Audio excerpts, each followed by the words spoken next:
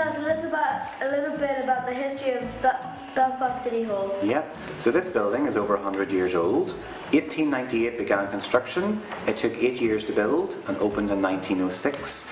This building was constructed after Queen Victoria. She gave Belfast a charter in 1888, and that charter gave Belfast city status. People back then wanted the beautiful building in the city centre to mark the occasion.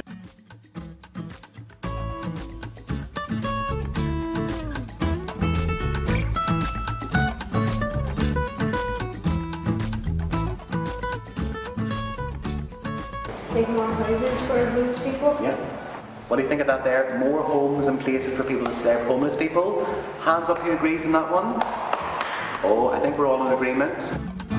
Have you ever met anyone famous? I think the most famous person I've ever seen in City Hall is the Queen. Back in 2014 she was here as part of a visit to Belfast. She was up in the Lord Mayor's private rooms, and then she had dinner in the Great Hall. But a lot of the staff were invited down to the main marvel at the grand staircase there to see her off about 2:30 in the afternoon. And I don't think I've never seen her before, and I don't think I'll ever see her again, but I think that's the most famous person I've ever seen at City Hall. Job changed in the last 20 years? Okay, well I think tourism in Belfast has really changed hugely in the city. 20 years ago in the city, people just didn't come to Belfast. Belfast has seemed to be a bit of a no-go place to come to, but certainly in recent years there's more and more tourists coming into the city every year. We have more and more cruise ships coming into the city, and of course that means our numbers are increasing as well. Tourism is a really big thing. For a lot of years people didn't come to Belfast because Belfast has seemed to be like a no-go place, but people are very intrigued and very interested now to see what Belfast is all about and see what the city has to offer. And certainly my job has certainly changed over the last few years. We're getting more and more busier. We've got more and more staff in the City Hall. We've got a new exhibition downstairs only opened 2 years ago. So because of that increase in tourism, the City Hall is changing alongside that too.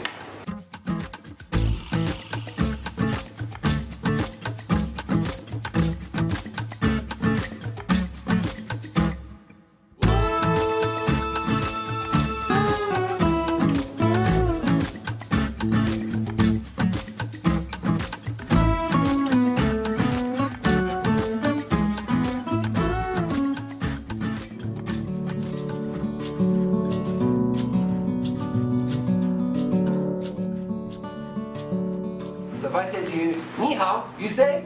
Ni hao. So when I went to school, I did French, did German and Spanish, and then when I was 16, as you do when you're 16, you decide, do you go to university, do you do A-levels, and I did languages. And then when I was 18, I went to university to study, guess what? Chinese. Chinese, yes. How long have you worked here, and what is the best thing about your job? I've worked in Chinese welfare for 12 years. The best thing about my job is diversity. Everything, every day I come in, it's always different. I could be writing a big project plan, I could be dealing with a Chinese, like a stakeholders group, I could be planning a lesson for a school. It's very, very diverse. Every day is different, which is a good thing. It's challenging, but it's a good thing. The idea of the Chinese welfare is to support the Chinese community, to integrate into life in Northern Ireland, and to make sure that they have fair treatment and that they have help to become fully fledged citizens of Northern Ireland. How do you help children reach their full potential?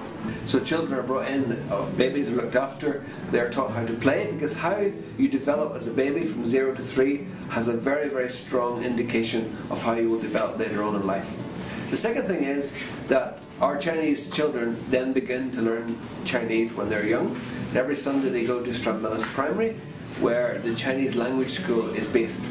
And they spend a few hours learning Chinese so that they don't forget the language of their parents and their grandparents.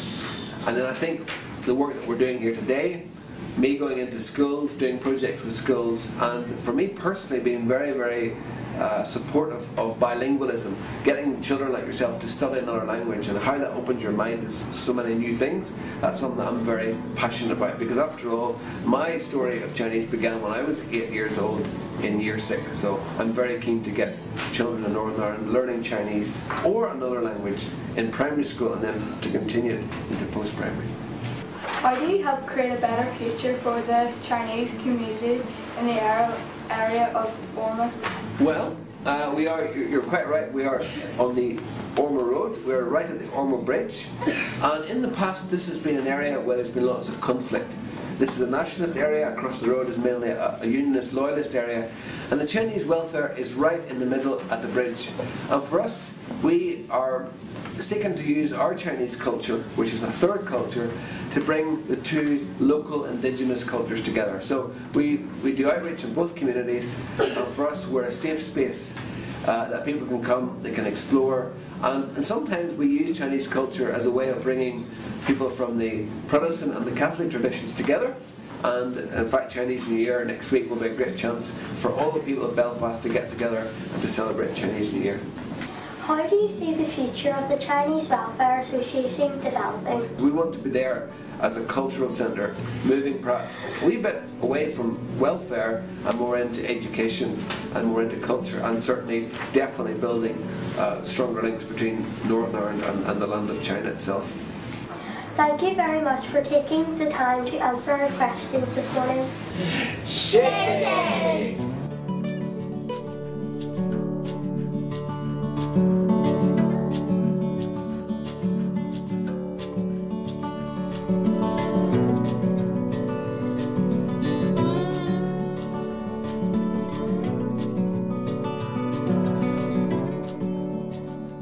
How long have you been living here for?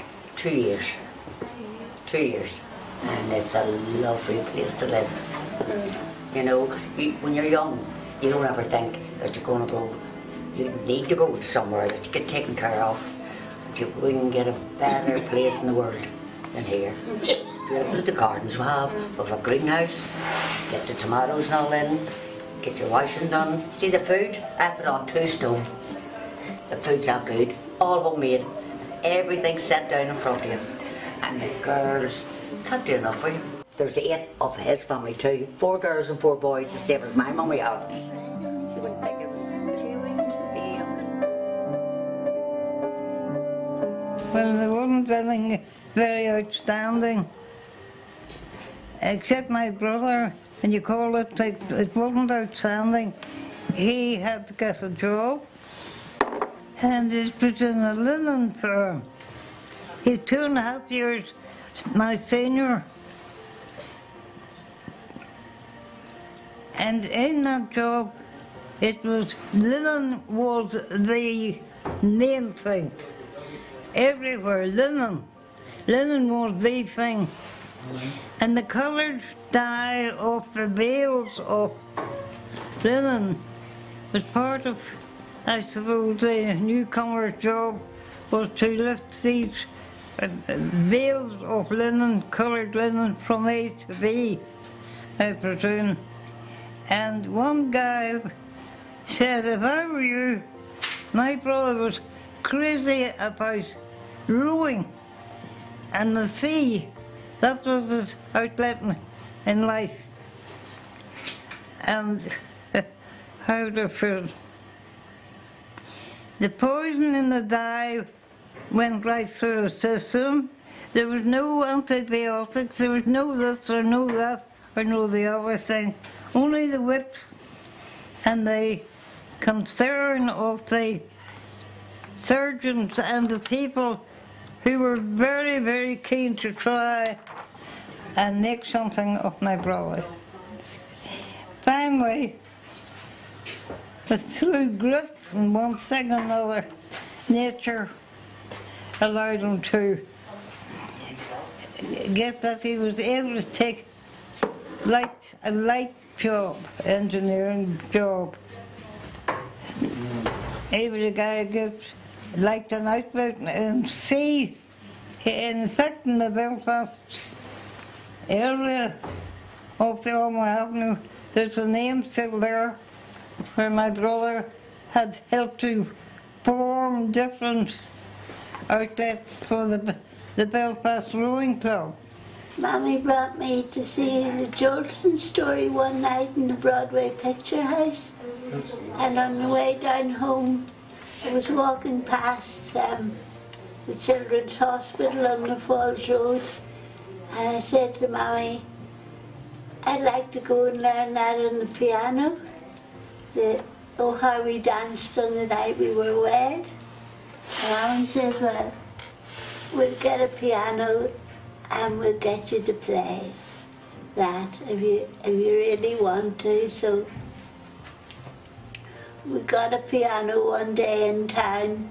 I thought it was pure magic. It was so nice to see our tenants opening up and talking about their past. Now, I've worked here for 3 years and there's some stories I had never heard before. I just thought the combination of children, firstly our tenants absolutely love having children, and I think brings tremendous life into the building. Our tenants love it so much. What fascinated me is to see young people so captivated and completely focused on what was being said, which shows to me that there's a huge value in work like this, in bringing generations together, in, as the project says, walking in another person's shoes. I think the benefit works both ways, both to the young people and to our tenants. And to bear you above to that dream of love.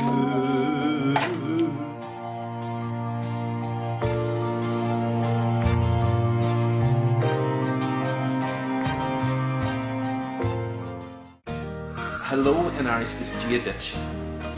Gia Ditch. That literally means God be with you. So some people, instead of saying that, say Kajay Maratatu, which means how are you? Who created the organisation and why, and how did your organisation become so successful?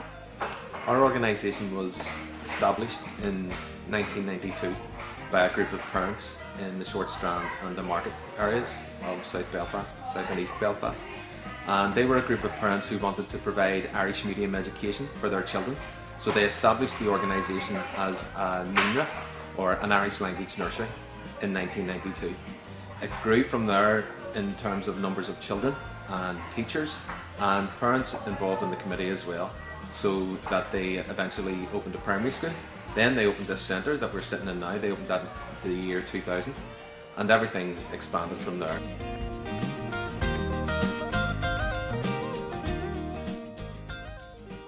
We also run adult classes, so that's people who want to take up classes in Irish language or art or set dancing or bog oak carving, with a range of cultural and arts classes, and again in the centre throughout the week, throughout the year. And we also run events, so musical events, concerts. We run a traditional music trail in Belfast City Centre as well. So that's what we do.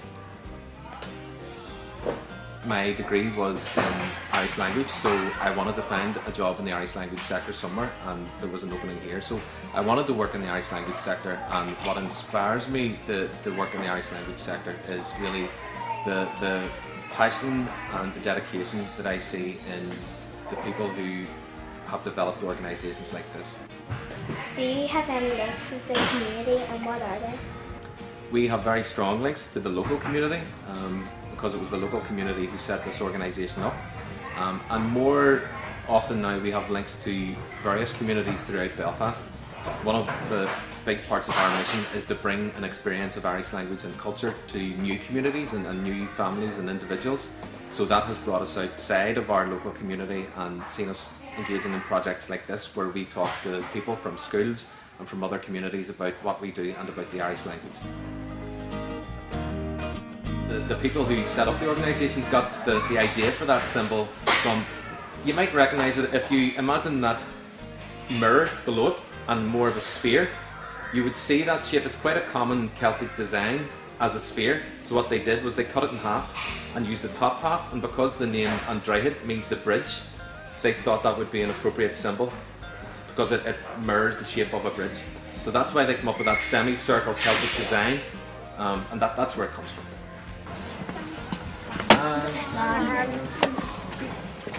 This is peanut and butter sandwich.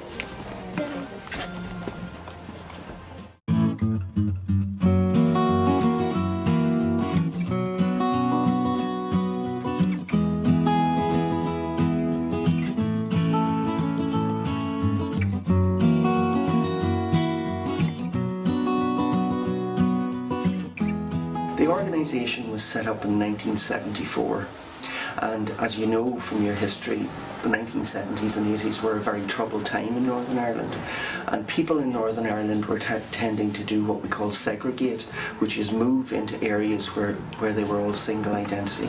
This organisation was set up with the express purpose of keeping this as a mixed area, and the organisation is not affiliated to any political party, it has no cultural connections, and is not directly connected to any faith. However, we do work with everybody. And what's really interesting is that this is a very diverse place and has become more so in the last 15 years. What made you decide to get involved in community service? I was quite interested. I came to live in this community about 30 years ago, and I was quite interested in the dynamic that was in the community. It was a very diverse community even then, and it's more so now, and I really enjoy engaging with people who are different from me, and I like talking to people. Some people say I never shut up. So if you're a good talker, it's good to be working in community work, but you also have to be a very good listener. We have over 220 groups that use us every year, ranging from groups who are self-help groups for people who want to support themselves who have addictions, through to people who want to learn how to dance. We have a huge chess club in the building that meets every Monday and Tuesday night. There are about 60 people who do that. What other kinds of groups have we? We have musicians who practice in here. We have a jazz band. We have a guy who sings, who's going to be very famous because he's a brilliant singer. So there's a wide range of groups that use the building. Older people's groups are a big part of it. One of the best things about my job is that it's never the same on any given day, and what I'll do today is not what I'll be doing tomorrow. For instance, I've got to meet all of you guys today, which is fantastic.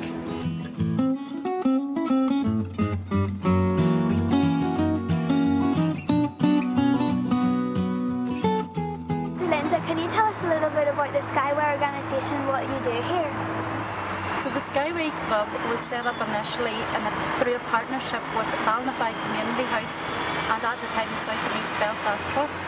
And the Skyway Club is a meeting place for a group of adults with learning disabilities who really decided they would like to run their own club. It's a different type of daycare from the more traditional day centres. So members come along daily, Monday to Friday, and they meet together with their friends and they run and plan their own activities with help from staff, myself and another colleague, Matthew. We had the best day remaking James Bond Goldfinger. So it was inspired by the film Be Kind, We'll Wind, and where they remake famous films with a very low budget, and everybody loved it. Everybody loved it. It was a surprise to everybody how well it turned out. And throughout the years we've kind of dabbled in a few more, and then Ballinafy decided that they wanted in on the action. So we made a film specifically with them. We made Charlie and the Chocolate Factory. So we had a day where all the community staff came down, the Skyway Club members all joined in, and we remade Charlie and the Chocolate Factory. So that one we loved so much we entered it into a film festival in Rotterdam called Movie Sea. And the members, we had no idea what the outcome would be, but the members decided we have to go to this festival. So a group of them, Skyway Club, went to Rotterdam, and there was a judges vote and a public vote, and it turned out we won both. So we won, I think, £1,500 roughly, and 2 awards. So we won both the awards.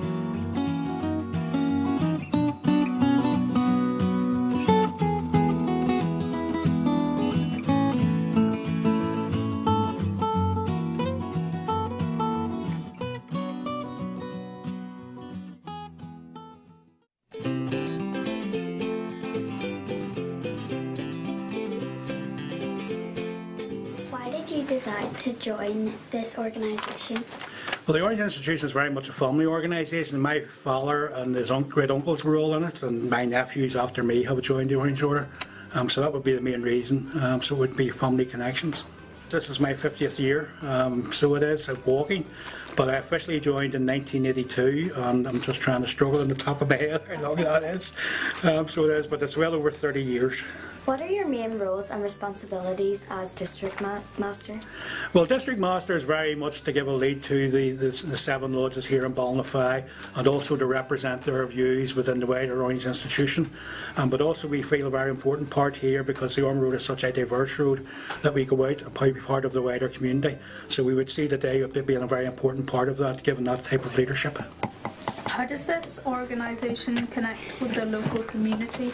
Well, the basic connection is here. It's actually this hall. You've seen as part of your tour, we had a family 21st birthday party on Saturday night. We've had wedding receptions in here. So we've had christening parties, and also bereavements. When people die, they would use the hall too.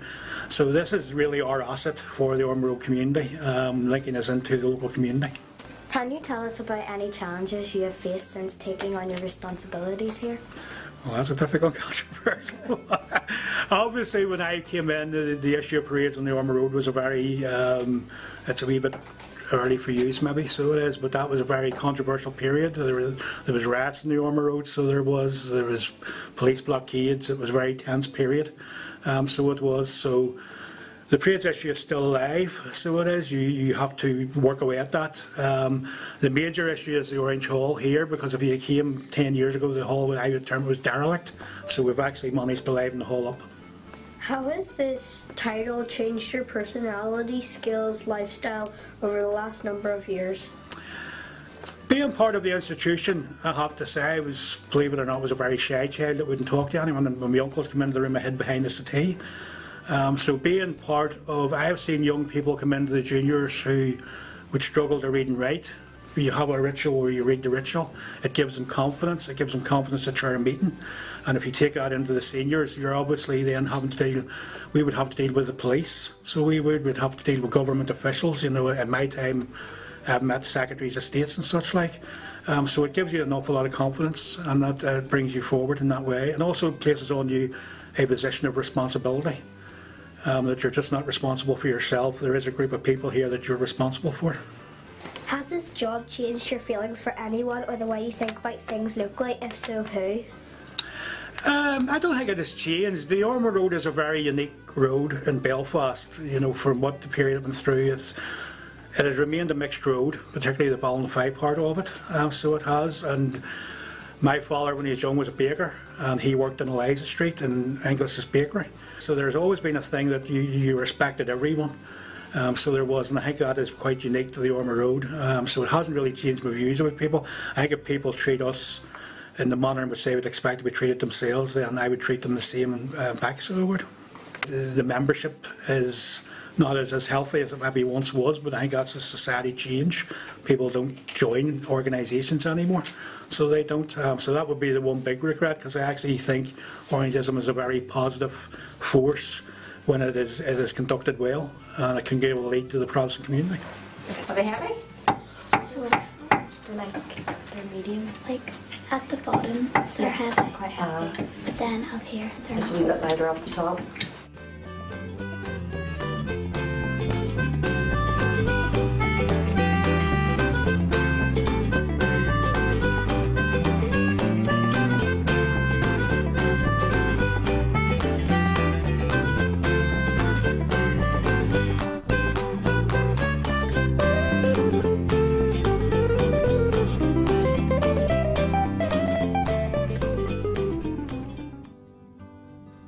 What inspired me to work for the food bank and why? Well, I would say it's probably because a lot of people, when I was a community worker in this church, a lot of people coming to the door and asking for money for food. So we decided to do something about that. I was wanting to give out money. I went across to the spa to buy people food, but I realised that just wouldn't be good in the long term. And so as a church, we started to talk and think about what we could do about setting up a food bank. And I actually love food. I'm what's known as a foodie, so I love to eat food, I love to think about food, and so that inspired me too. And social justice, the fact that there are people in the world who just can't make ends meet, so I wanted to help and do something. So that's really what inspired me, really. Do you enjoy working here?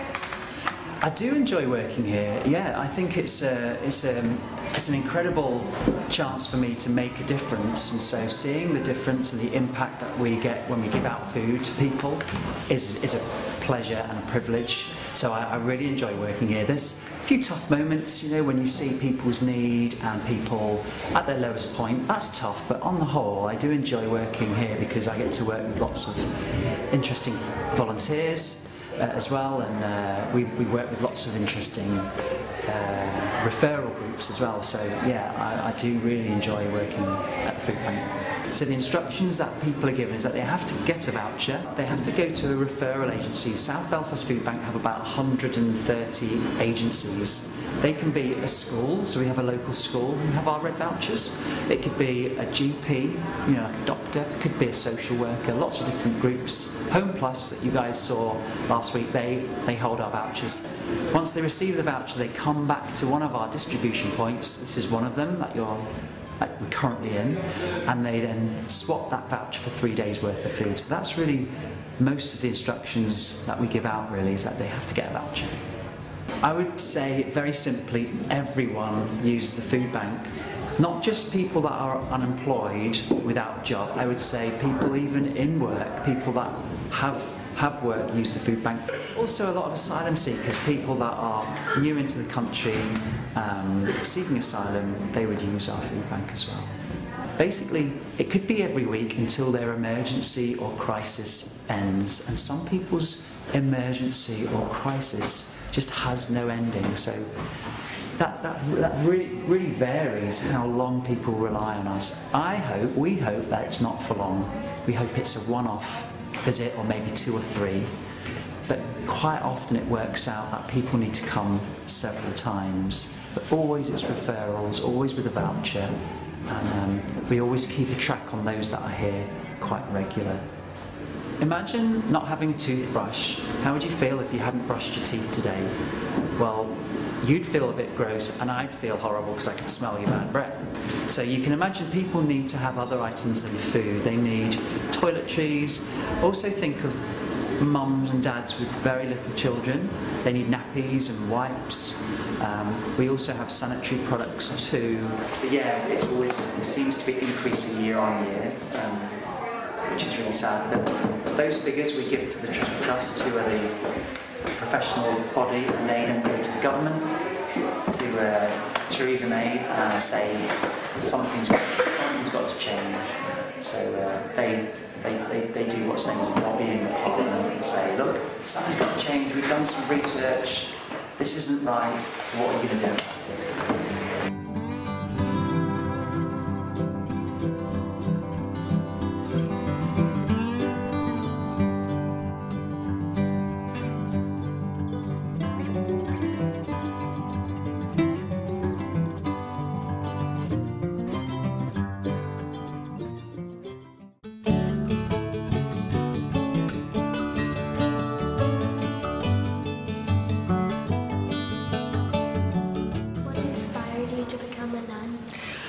When I was 6 years old, my mum, my dad and my 3 brothers and sisters were sitting round watching television one Sunday afternoon. It was a rainy day and it was in February, and a film came on, and it was called The Song of Bernadette, and it was about this young girl who Our Lady appeared to in Lourdes, and it told you her story and how she eventually entered the convent. And after that I turned to my mummy and I said, Mum, I'm not going to be an actress anymore, I'm going to be a nun. So from 6 years old, that was when I knew that I wanted to be a nun. I first arrived at this parish, it would have been about 16 years ago. I was passing from the Ormeau Road, and I saw this beautiful building that looked like a castle. I thought, beautiful, so I must investigate further. And when I came, I fell in love with the church. So then every Sunday I would come here to worship. My roles and responsibilities are the pastoral worker here in St Malachy's. So one of my roles is to go into the primary school, and I work with the primary 4s right through to the primary 7s, and we take time for meditation, and then I help to prepare prayer services in the school. I help to prepare the children for First Communion, the Sacrament of Penance, and for confirmation. I also visit the sick and housebound of the parish. I help to prepare prayer services, and when a family member has died, I would go out to visit the family and to help them prepare for the funeral liturgy, and to offer some comfort to the family, and to be there for them for whatever they need, and many other things that I forget, but just happens daily. I live up not too far from Rosetta Primary School. We have a convent up there, and a convent is where nuns live. One of my most exciting parts of my job is going into the primary school. I love the P4s right through to the P7s, just their enthusiasm, just the way they see life, and the way they can actually see Jesus working in their lives. I would say that would be the highlight of my week. And I love visiting the sick and the housebound as well, because we may have family members, but we know that family life can be very busy, and maybe their family might not be able to visit them very often. So when I go in, I might be the only person that they've seen that week. So to me, to spend time with them and just to let them speak about what their worries and concerns are, their joys and happiness too. So that also is a great joy for me. Are you glad you decided to be a nun and not an actress? I am so glad. I would not change anything for the world. I am so happy and content that I can serve God, and serve God through serving His people. I think as an actress at this stage, I would probably be getting plastic surgery. I would probably be fighting for roles if I had made it, whereas now I am just loved because I know that I'm made in the image and likeness of God, and that outside beauty is only external, where it's who we are inside that make us beautiful in the sight and eyes of God. And we have people from all walks of life, all nationalities, come and visit the church, and they'll light a candle, to pray and intercede, ask Our Lady to pray for their loved one, or Jesus to pray for their loved one, and that's very important to people by lighting a candle. So we're going to light this candle for all the teachers and pupils and all those who help in the Forge Integrated Primary School. So this candle is for Forge Integrated Primary School, and we ask that God, our loving Father, will look after and take care of your school and bless every single one in the school. There we are. And this one is for Rosetta Primary School.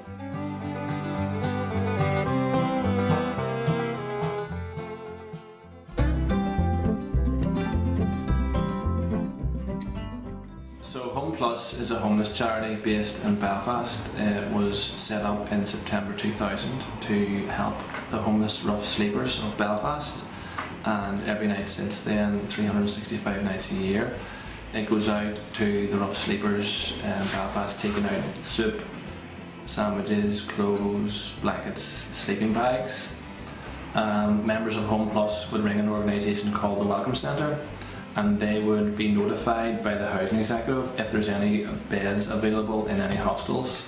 So as we go about the outreach, we also would be able to ask anyone who's rough sleeping on the streets of Belfast if there's any bed availability, if they would like to take an emergency bed for one night. In 2011, this service slightly changed when Red Cross and NICROS asked us to extend our services to refugees and asylum seekers. And in the centre there's a wide range of services, from food served every day. We're open from Monday to Friday, 10 to 5. There's 3 levels of English classes a week. There's a clothes room, there's a computer room, there is a living room, there's a women's only English class. Art class is one of the art classes for women only. We have a community allotment plot that we attend regularly. And we just give out general advice and support. It can be difficult, but it's very rewarding, and I have learned that you get tremendous satisfaction from helping others and realising that we're all the same, we all have the same needs, and I get to see people's unbreakable spirit, and I learn different cultures. It's like almost like travelling, because there's people from all around the world and they're coming here and learning about their culture, about their traditions, about their religion, and you get to get really close to people and you develop real good bonds, and it's just a real great place to be working in.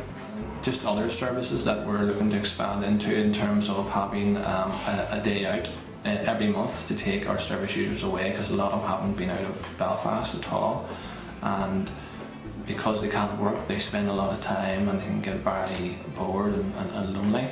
And we also looking to have a celebration of culture day once a month, where will be someone from a different country, for example Somalia, would cook their food that day of the month, and then they would celebrate their traditions and bring in artifacts and then speak about that, and just to be able to continue to match the service with the needs really.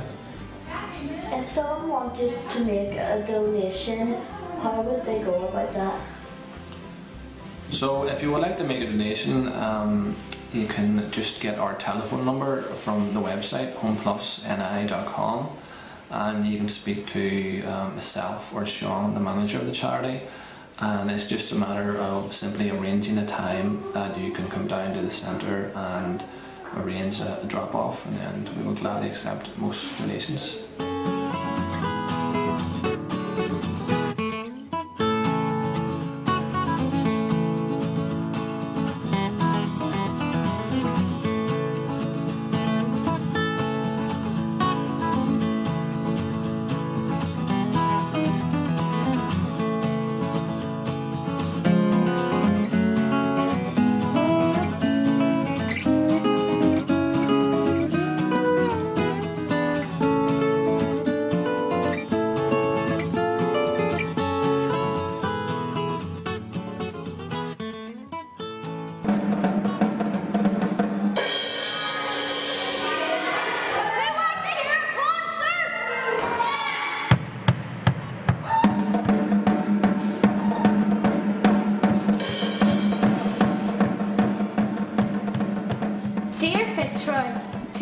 We appreciate your love and work for us. You will always be remembered. For me, I'm a wee bit different than the usual Presbyterian minister. You can tell that by the length of my hair and the clothes that I wear.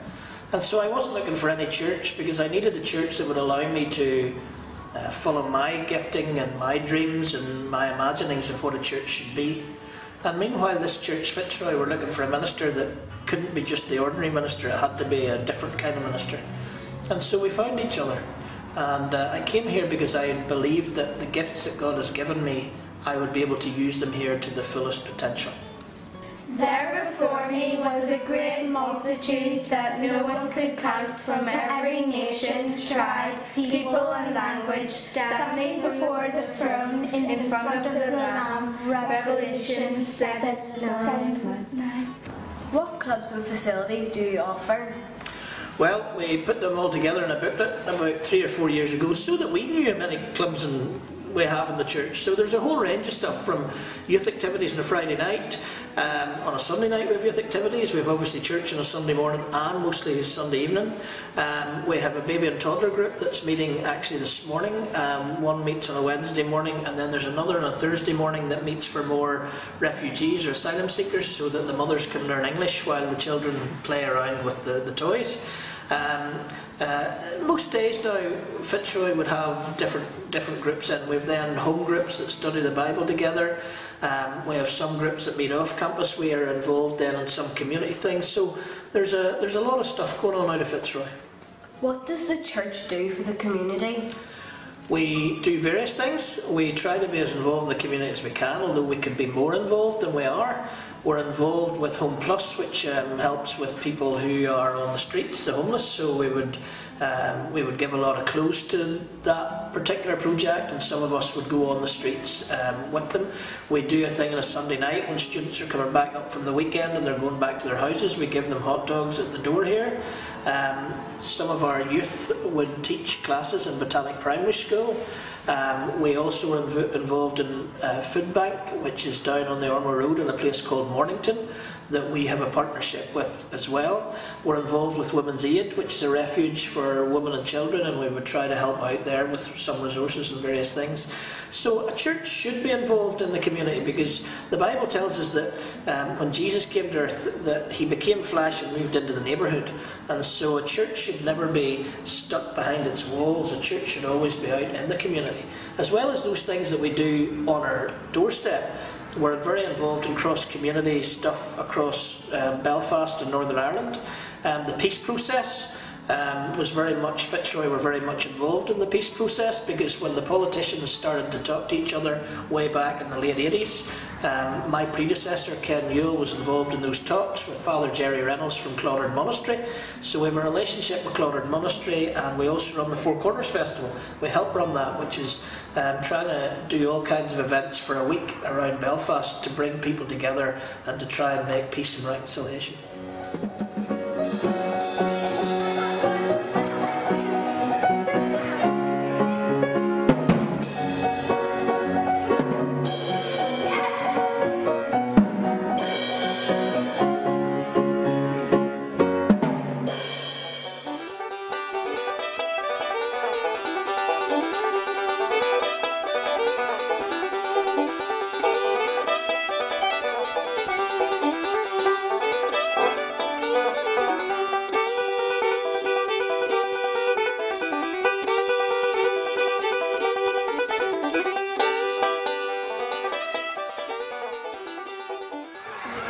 Girls, what did you think?